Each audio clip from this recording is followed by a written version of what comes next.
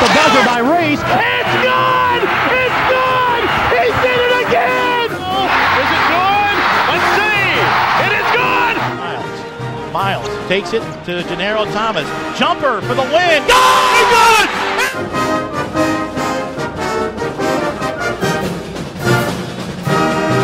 Hi, folks, and welcome to the Racer Report with head coach Steve Prohm. Dave Winder here with you in the Gene Ray Center for Murray State basketball. We're in our first year of being here, and we thought we would tape our show in here today. This is where the Racers do some practice work, and also the Murray State women's team. But before we get Coach's comment here on what happened last week with 2 wins, let's show you what's happening this week with the Racers having the whole week open because of final exams at Murray State University. And then a week from Tuesday, the Racers come back at home and play one of the region rivals, SIU, on the 17th at 7 o'clock at the CFSB Center. So Coach is here. The Racers scored 2 big wins at home this week against Evansville and then Saturday against Lipscomb. Coach, congratulations. Those were much needed home wins, and you guys played great to get them. Yeah, I was excited to get home. You know, our schedule, you know, you're always hard on yourself, but our schedule hasn't done us any favors. Being on the road for basically 4 out of our 5 First Division I games, we were able to get home, play a good Evansville team who will win some games in the Missouri Valley, difficult team to defend, and I thought we showed a lot of character and a lot of grit to come as bad as we played, as poorly as we played at St. Mary's, to fly back and have our 2 best days of practice. You know, it gave me a lot of hope going forward, and then we played well Wednesday night, couldn't make some free throws to make it a little easier, but that's kind of par for the course right now, and then came back and had opportunities to extend the lead against Lipscomb, you know, kind of hung around 8, 9, 10, and never could make that next shot to get it over the hump. Okay, but it was a good game. The Racers did what they had to do to win at the end of the game, which we're going to show you right now. Let's go ahead and roll the tape. Great to be back home, we mentioned. So we're going to start with the Saturday game and then move back to the Evansville game on our next segment. But Coach, you talked about pounding the ball inside against Lipscomb at the start. I thought you hit them real good right off the bat. You know, our guys, to their credit, have done a really good job implementing the game plan early and what we want to do offensively.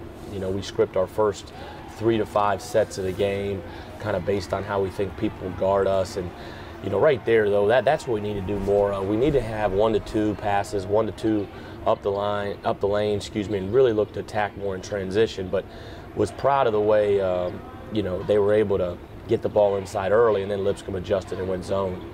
All right, so they're early. You know, Payne already had 5 assists 5 minutes into the game. Williams had 5 rebounds in the first 4 minutes, so the Racers were very active.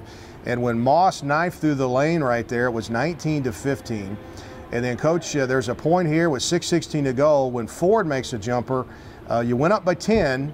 And then they cut it to 3. That's going to be a kind of a reoccurring theme as we go through these highlights. Yeah, I think that was a big part of the game. I think it was 29-19. I don't know if that's exactly the score that where you were talking about, but you know, Ford makes this, but we're up 29-19 and have opportunities to get it to 13. I think we went 2 or 3 empty possessions to get it to 12 or 13. And again, I look at that and we really got to play a little faster, especially off misses. Okay, so that was that last break at the half. Moss had a beautiful slam to give the Racers a 33-28 lead at the half. An hour into the second half, Payne gets into the lane, chance for a 3-point play, but he missed the free throw. And then you come right back, and Moss hits the 3 from the corner. This was a 9-0 run for you to go up by 11. Yeah, again, you know, it was the same song and dance all game long. But, you know, Jeffrey Moss has really stepped up the last 2 games. I had the guys each had to give me a word when we got back from St. Mary's of what a one word.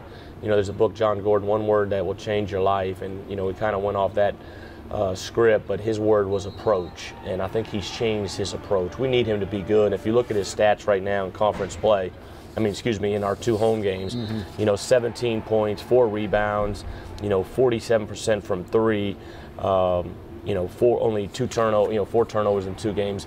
He's still got to get those lower, but terrific homestand for him. Well, then you saw the big guys. Farrell gets a hoop and a foul. Jarvis Williams, and then Fields hit to 3. The Racers up by 10 again.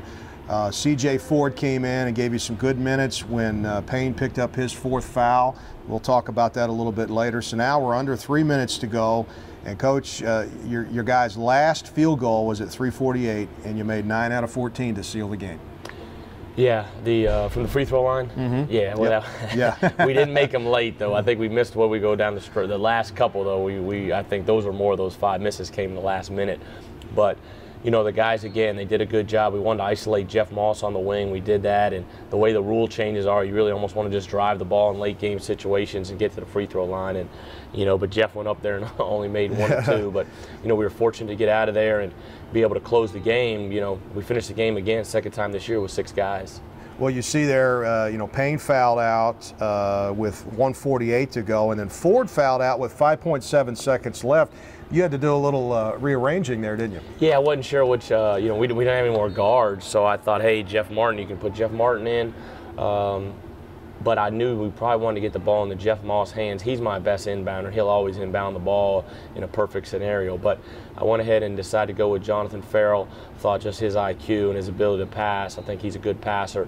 He's got some size. Put him in the game to take the ball out and wanted to get the ball into Jeff, and we were fortunate to do that. Yeah, well, you saw Lipscomb Sanderson hit the 3. That made it a 67-60 game. And then Rambo hit a 1 out of 2 twice from the line. And then there was a part there where Sanderson got fouled on a 3. He made 2 out of 3. And then there with 4.7 to go, Fields hit what I thought was a big free throw to put you up by 3. At least if they would have hit something, it wouldn't have been a loss. It'd have been going to overtime. Yeah, that was big, and you know, our guys did a good job getting that last stop, so to speak. So, you know, right here, this is what we got to do a better job of. You know, CJ leaves his feet, fouls the shooter. You can't foul three-point shooter, especially when you're up 5. So then we're going to see, of course, Ford fouled out there, and then we're going to see Fields later on, you know, hit a free throw to wrap it up. But Coach, you guys were under the gun in this game, and I know free throws is a thing right now with the team. They're trying to get better at them, but you know, the game Wednesday and then against Lipscomb, yeah, you guys hung in there and made some plays when you had to. Yeah, and that's what, you know, I told the guys after the game I was proud of them, but the way we've had to win, not being able to finish people off, I think that was a good thing because we had to continue to execute. You can see right here of what we wanted to do right there. That's what we were looking to do. We wanted to continue to finish the game. And I love it, Coach. Game's over, and man, you're teaching all the way back to the locker room with Jonathan Farrell there. So let's take a look at the final box as the Racers get the 73-69 win over Evansville. You can see some of the numbers there. The Racers did a great job on Lipscomb, under 42% shooting. The Racers were about 42% as well. Neither team shot the 3 that well, and so there you go. It all comes up to a 73-69 victory, and the Racers had 6 guys in double figures for the first time since 2009. And on that particular occasion, that was an OVC quarterfinal game in 2009. Aska, Miles, De Niro, Tony, Kevin Thomas, and Jeff McClain all had double figures on that day. So it's the first time it's happened since 2009 that we had 6 guys in double figures. So that was a big win for the Racers. Well, we're running on a tight schedule here today on the Race Report, so we're going to get a break real quick and come back and show you the highlights of the win over Evansville. We'll do that next.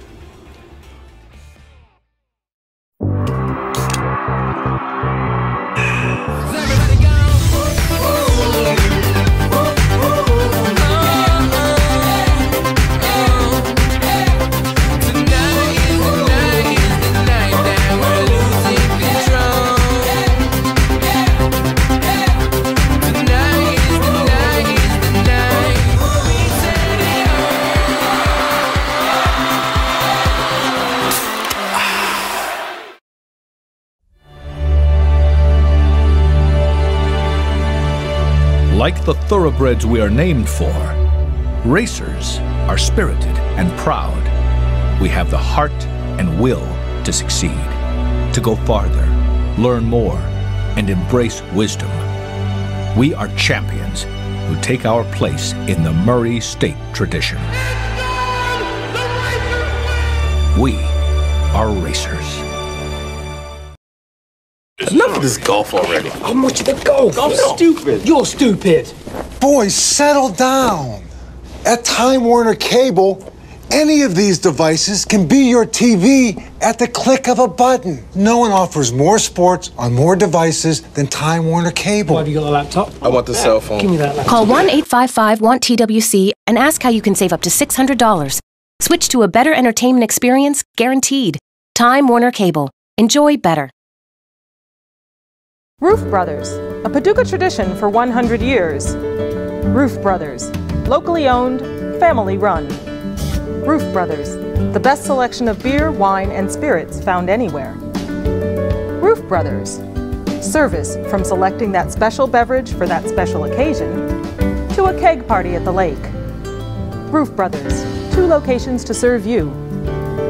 Roof Brothers, proud supporters of Murray State Athletics. Back here on the Racer Report, Dave Winder and Steve Prohm on the Racer Report. So let's take a look at the Evansville highlights and roll those from Wednesday night. Big time for the Racers to get back home. They had returned late on Sunday from California. Man, everybody was beat up. Well, you saw us from the show last week. We looked awful, but there's Bryce Weiler, our friend who's been blind from birth. He sang the national anthem, Coach. I thought that was a great moment. Yeah, it was. Bryce has got a great passion for basketball, and he reached out to us last year before we went up to Evansville. If he could come speak to the team, he did a really good job. And, you know, we've stayed in touch since, and he loves to sing and got an opportunity to combine both and came down here and loves Evansville, you know, so he was rooting for Evansville. Yeah. Got an opportunity to sing the anthem and did a great job. Well, I'm proud to call Bryce a friend of the Racers program, no doubt. Great to see him again. Well, this was a tough team you were playing. Out of the Missouri Valley, Evansville's got a good club. Miscavige, the big guy in the middle, is a great player. Ballantyne came in averaging 25 points a game, top 5 in the country. But you got off to a good start. You're up 16-5. Yeah, we did. We got off to a good start. We defended. We played with a purpose. I thought we competed better. You know, I thought we executed early. You know, and then I just thought we did a good job. They're a tough team to defend because of with all their emotion. And I thought our guys came in for the first time all year with 2 great days of practice and then competed the right way. So that bucket there, Moss to Rambo in the lane gave the Racers the 16-5 lead. 13:08 to go in the first half. Fields hits the 3. Racers up by 5, 19-14. This was a back and forth game. You finally scored the last bucket of the half to go up 30-26. Yeah, you know, you see right there, that's what we need Tyler to do, get on the glass. Jarvis early, you saw unselfish play, kicking it back out from the double team. And again, you know, that was big right there. Cam, very good passer, great assist to turnover ratio right now as a freshman point guard. And then Dexter, I think he's shooting the ball right now and giving us a good boost. Okay, so that sent the Racers into the halftime locker room up by 4. Then at the start of the second half, Fields hits another 3, his 3rd of the game. And I love this play here where Payne gets the block and Jarvis gets the slam. That was a good defensive play. It led to an easy basket. Well, I keep telling our guys, and we're not able to turn people over like I'd like right now, especially maybe we'll be able to do a better job when TJ comes eligible next week. But when you get stops and you get opportunities to get, you know, steals, you get an opportunity to get easy baskets, and, you know, they're going back against, you know, if you can run, even with the Lipscomb, maybe you don't have to play against their zone as much. And I thought we scored well and really pushed the ball in transition, got some early offense. So that Moss 3 was 12:39 to go. Racers up by 6. Now at 9:24, Payne had his foot on the line, long jumper. That tied the game because you had fallen behind by 2 there. Yeah, and that's what I was proud of the guys. I told them, I said, man, this kind of gave us every scenario, you know, up, down, and then late we get down. Do we fold or do we execute? And I thought we did a great job of executing and finishing the game. Okay, so then we're going to get to the point here. Moss hits the 3 there. Racers up by 4. Then Farrell scores, or actually he lobs it down to Williams, who scores. Racers up by 1, 5:28 to go. And then again, the Racers were down by 2 with 3:57 to go. Rambo hits a tough shot here, and tell you what, he's got a knack of making those. He does. he finishes well around the basket. We got to get him, you know, put him, you know, he's in a tough situation right now. He's really a 3. He's playing some 4 because of our depth and our injuries right now. But he can finish around the basket with drives. So twice there, the Racers were down by 2 and really executed to get good shots. Payne scores here with 1:27 to go off the inbounds play. Now Murray State's up by 2. It was tied again when Moss hit a 3 with 49 seconds to go. That seemed to be the shot there that got you through this game. Yeah, that was big. You know, they did a great job the last 2 possessions. You know, Cam got the one, jumper on the little floater, and then Dexter made a really unselfish play, drive and kick to get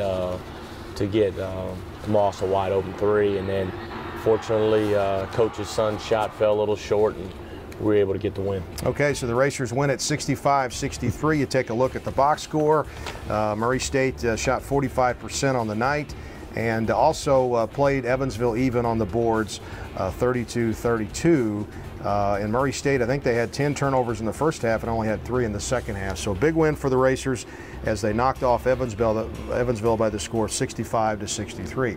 So 2 big wins for the Racers this week. Glad to see that. The Racers are 4-5 now going into finals week.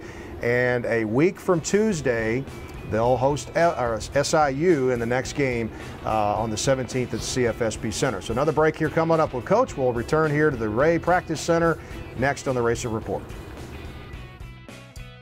Roof Brothers, a Paducah tradition for 100 years. Roof Brothers, locally owned, family run. Roof Brothers, the best selection of beer, wine, and spirits found anywhere. Roof Brothers, service from selecting that special beverage for that special occasion to a keg party at the lake. Roof Brothers, 2 locations to serve you. Roof Brothers, proud supporters of Murray State Athletics. Enough of this golf already. I want you to golf. I'm stupid. You're stupid. Boys, settle down. At Time Warner Cable, any of these devices can be your TV at the click of a button. No one offers more sports on more devices than Time Warner Cable. Have you got a laptop? I want the cell phone. Give me that laptop. Call 1-855-WANT-TWC and ask how you can save up to $600. Switch to a better entertainment experience, guaranteed. Time Warner Cable. Enjoy better. I go because my friends are here. I go because it's so close. I go for the small class sizes. I go to get a better job. I go because I can take classes when it works for me. I go because I can transfer my credits. I go for some of Kentucky's most affordable tuition. I go because it's crazy not to. For all the right reasons. The Kentucky Community and Technical College System. Higher education begins here.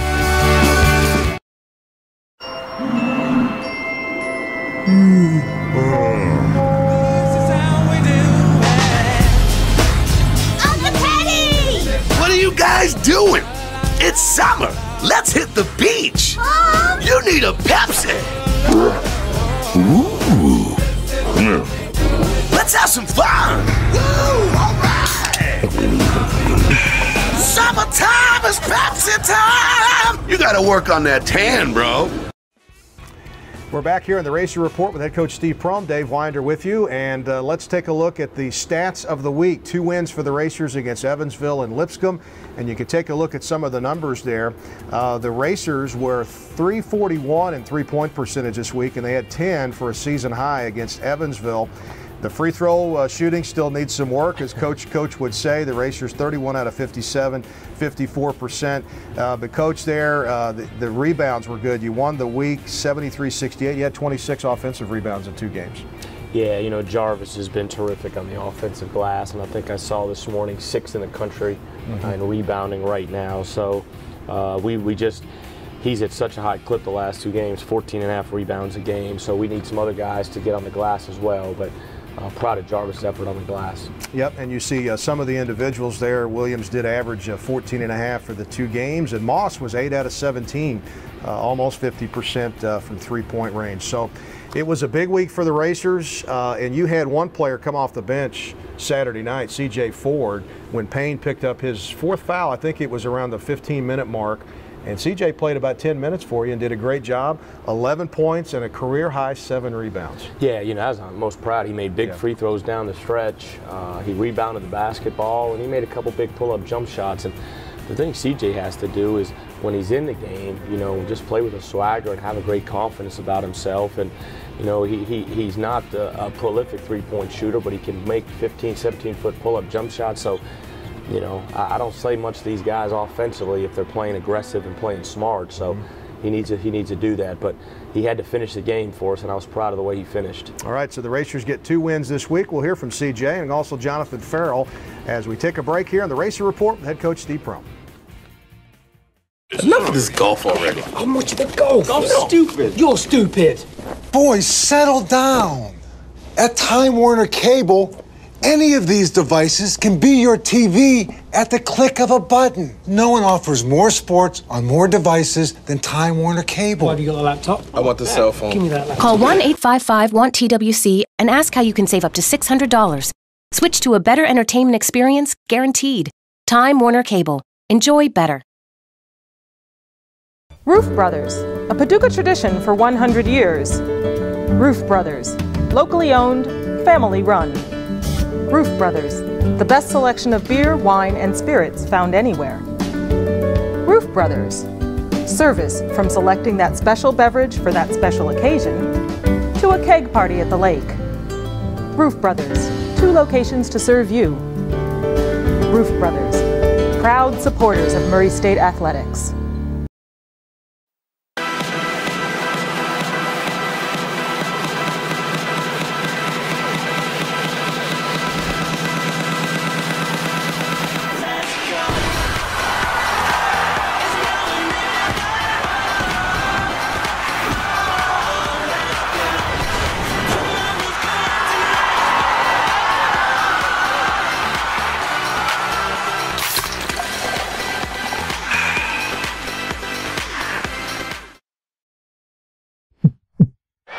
Seconds to go.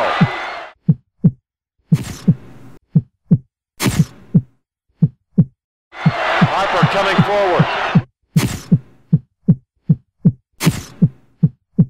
Moves in top of the key. 6 seconds to go. The 3.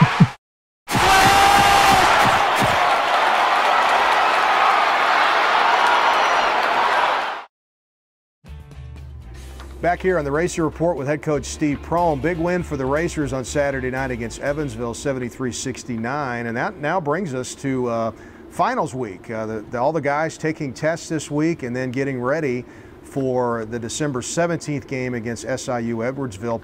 After the game on Saturday night, CJ Ford and Jonathan Farrell talked about the 10 days as they take tests and hopefully get better at practice. At home, and you know we're playing in our home crowd, and we got 10 days off. You know, we're going to keep working every day, and we're going to treat it just like a regular game in 3 or 4 days. Because I know we're all going to stay in the gym. Everybody's going to stay in the gym during this break, and we're going to have some good practices, some good workouts. So I don't think it's necessarily going to hurt the momentum. These 10 days, we're going to continue to get our defense better, get our defensive positioning better, and pretty much just working on our sets, making sure we got everything down, and then we're going to start working on our next opponent. I love it when we see our student athletes talking about going to practice and working and getting better, but you could just see it in CJ and Jonathan's eyes. They want to get better. And when you have that, you could have something special, Coach. Well, that's what I said all along. You know, I kick myself about scheduling. You know, and that I probably put our guys in a unfair advantage at times with so many new guys, and then our injury bug that hit us. Yep. So it was good to get home and get some confidence that these guys can see some rewards for some of their hard work. But you know, leading up to the Evansville game, like I told them, it was our best 2 days of practice and preparation. I didn't know if we'd win, but I felt really good going into the game as a head coach. You know, I watched really closely in the St. Mary's game. I didn't see guys down in a stance as much as I saw them Wednesday night. Would you agree? Well, we guarded a lot better the last 2 games. You know, St. Mary's, you know, sometimes you just have those games. I don't really have an explanation outside of they're really good. Yeah, they're really good, You know, and they dominated us, but we didn't play with a passion that we needed to. And, you know, we got to do that. And we, you know, I keep these guys out here probably too long right now because our bodies are so thin, you know, but I need to try to start bringing that down, but this is a great opportunity over the next couple weeks to get better. That's right. The Racers have 10 days between games, December 17th, as they face SIU at the CFSP Center. But very important week, too. They are student athletes, and finals are coming up this week. All right, we got another break here with Coach Steve Prohm. We'll come back in just a moment. I go because my friends are here. I go because it's so close. I go for the small class sizes. I go to get a better job. I go because I can take classes when it works for me. I go because I can transfer my credits. I go for some of Kentucky's most affordable tuition. I go because it's crazy not to. For all the right reasons. The Kentucky Community and Technical College System. Higher education begins here. Hey, ladies. Enjoying the film? Of course not. Because this is our movie! And Dr. Pepper 10 is our soda. It's only 10 manly calories, but with all 23 flavors of Dr. Pepper. It's what guys want, like this. Catchphrase. So you can keep the romantic comedies and lady drinks. We're good. Dr. Pepper 10, it's not for women! 10 seconds to go.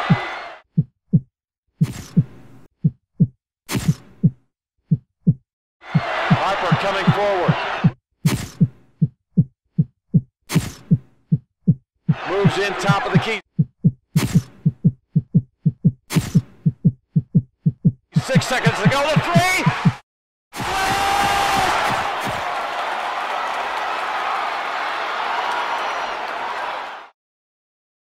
Enough of this golf already. I want you to golf. I'm stupid. You're stupid.